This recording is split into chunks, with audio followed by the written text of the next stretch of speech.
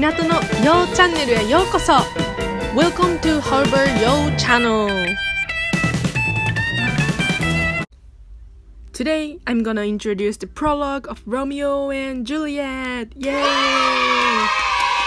So prologue is the very first part of the book, and you need to read this because this tells you the very important events or story, so you can get some overall summary of the book by reading the prologue. Okay, so let's summarize this prologue.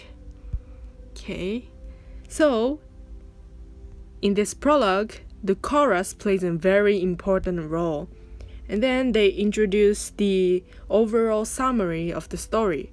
So they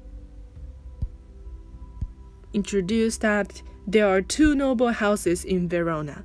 Verona is the place where this entire story takes place. And then those two houses hold ancient grudge.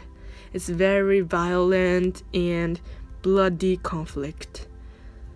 So as I introduced in other videos, the violence and the bloody conflict are the main themes of the story. However, the star-crossed lovers appear. So the theme of fate relates to those lovers, and of course, those lovers are Romeo and Juliet. So star-crossed lovers. It's like really romantic, right?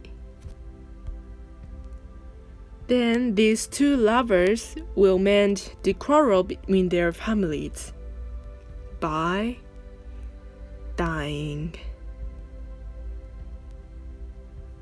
So that's sad ending. Okay, so that's the end of the introduction of prologue. So prologue is not so long, but it tells you very important information of this story. So the key of today's session.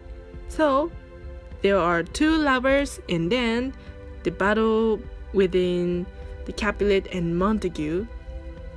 It's very important for this story. So the story of these two lovers and of the terrible conflict between their families will be the topic of this play. ご視聴ありがとうございました。Thank you for watching. チャンネル登録、いいねボタン、そして動画の共有もお願いします。